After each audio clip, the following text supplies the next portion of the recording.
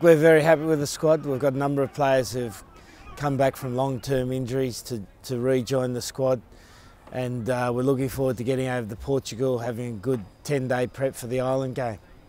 Guys for us, particularly Joe Launchbury, we haven't seen him since South Africa. He's come back and had a couple of good games for Wasps.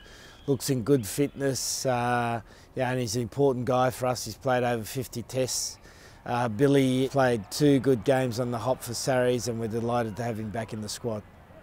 We've got guys like Genge and Mako to come back in. Genge is a good young prop. Will certainly challenge Mako for his starting spot. Jack and Ollie, they are important members for us in 2016. Both have had difficult times with injuries, and now both have come back with their clubs, particularly Jack, and played really well. Ollie's a good, strong inside centre. Jack's a guy who can play 6, 7 or 8 for us. Unfortunately, Dylan won't be available for the Ireland game, so we won't take him to Portugal, but we're hopeful he'll be back later in the series, so Owen will be captain by himself, and he'll certainly have great support from a number of senior players.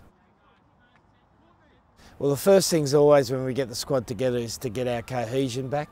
The players have been playing for their clubs, different styles, different philosophies, is to get them thinking about playing the England way. And then the second thing is to get our togetherness to work as hard as we can to make sure we're connected well on and off the field. So Portugal's an important camp for us. Well, Ireland's the best side in the world. They're very well coached, well drilled side.